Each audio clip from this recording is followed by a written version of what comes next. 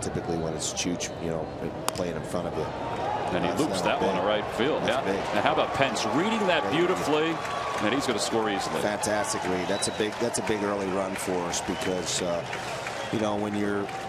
when you've won 3 of the first 3 games, you want to try to put the knockout punch if you can early as possible, because that can affect the team you're playing against, especially if they've been struggling. Well, talk about base running right now. The little things like this, how important that is in the course of a baseball game. Well, people seem to forget about baseball is that there's a lot of basics that are really, really important for you to have success. Pitching, defense, and base running are a thing. Defense and base running are 2 things that really get overlooked, and I would say that